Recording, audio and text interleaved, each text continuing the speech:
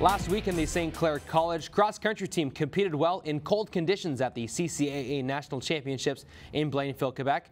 Saints standout rookie Tyler Jones capped off a fine season, finishing in 7th place overall at the National Championships. With that top 10 finish, Jones was named a CCAA All-Canadian and was the top finisher out of schools from Ontario.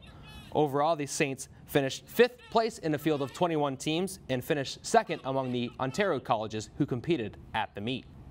Also in cross-country, 3 members of the Windsor Lancers cross-country team were named All-Canadians after the U Sports National Championships in Victoria, BC last weekend.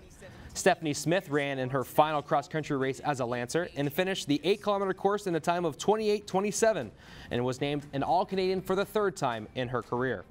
And we'll now look to the 10-kilometer Athletics Canada Senior National Championships in Kingston this upcoming weekend.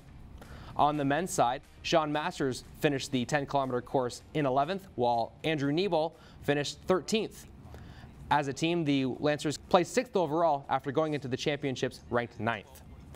And in basketball, the Windsor Express defeated the Kitchener-Waterloo Titans on the road to begin their 6th NBL Canada season, defeating the Titans 116-98. Windsor had 5 players reach double digits in the game, led by Shaquille Keith's 25 points and followed closely by Devin White, who scored 23 points, added 12 rebounds, and 2 highlight reel blocks. Home opener for the Express is November 25th, this upcoming Saturday, at the WFCU Center.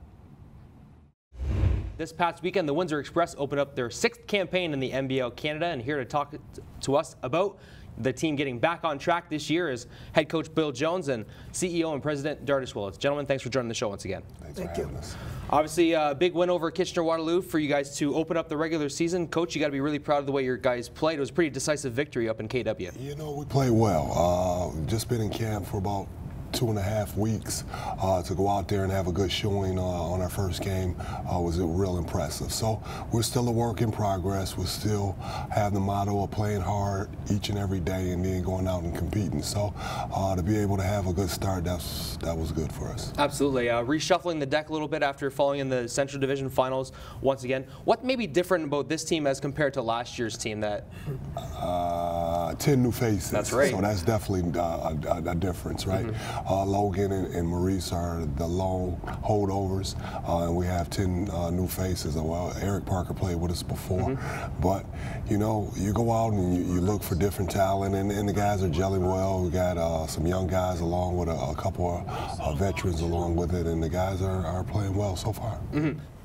Dartis, you've been at the helm for this. You and Coach Jones have been the tandem that's been running this franchise for 6 years. As you guys enter the 6th season, what are you guys hoping to expect from the Windsor Express and the fan base here?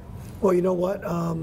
That part of the goal doesn't change. We want to fill the arena. Mm-hmm. Our expectations is that we get the fan base out to support the players so we can continue to push forward with another potential championship run. So, you know, Coach and I have the same goals. Every year we got more than 10 fingers, 10 fingers, 10 toes, so we're oriented to a championship again. So that's the goal, and it doesn't change.